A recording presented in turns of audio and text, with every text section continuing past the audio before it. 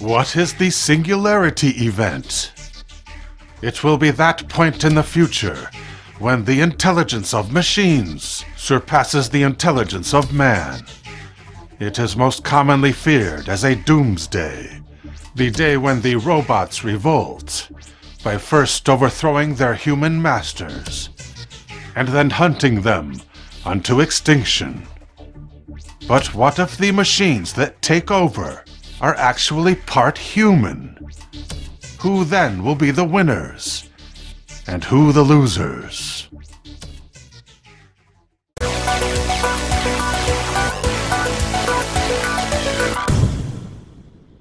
Recently, a mahogany clam, billed as the world's oldest animal, was accidentally dispatched by a team of marine researchers in trying to determine its age.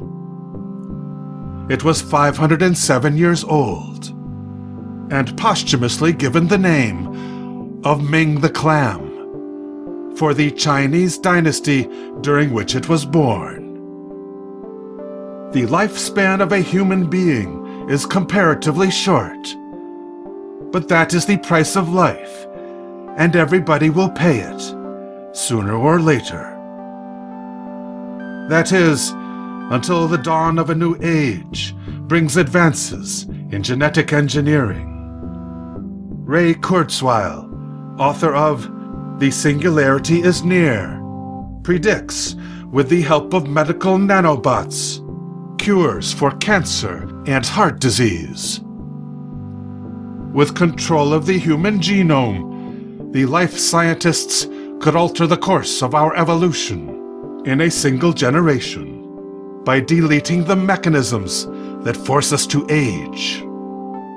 A child born after 2010 might live to be as old as Ming the Clam.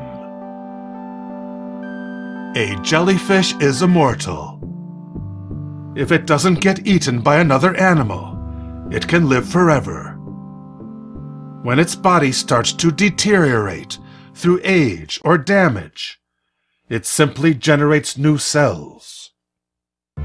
This has provoked some biologists to say as the jellyfish gets older, it keeps getting younger.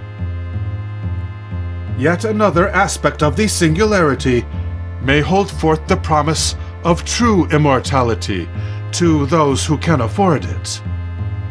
Some futurists predict man will have the option of being implanted with a small computing device in the brain itself for the purpose of enhancing intelligence.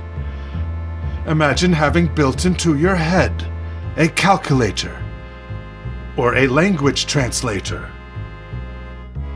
To satisfy the vulgar human quest for entertainment, scientists foresee a direct computer interface with the brain.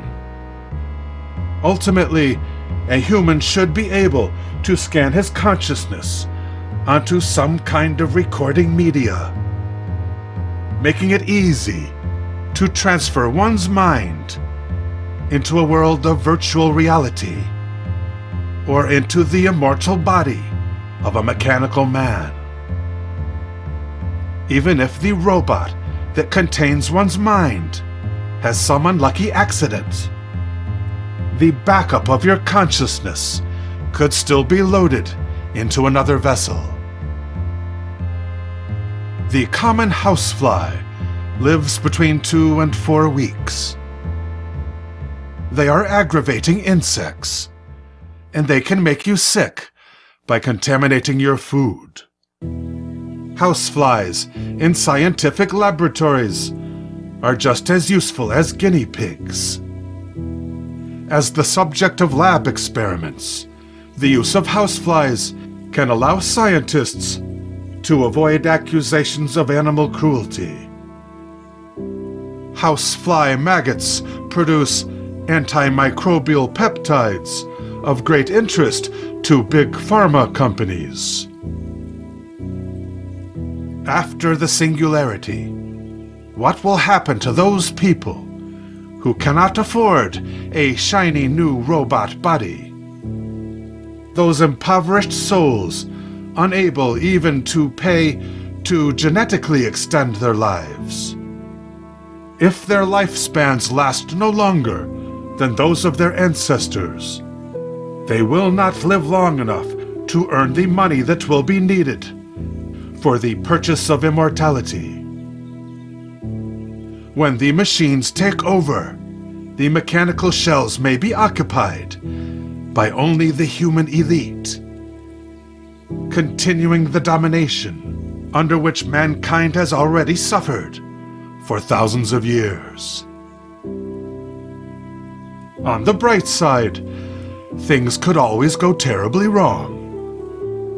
According to computer scientist Mark Harrison, nanotech, which is self-replicating, might escape from the laboratory, wreaking irreversible harm to the global environment.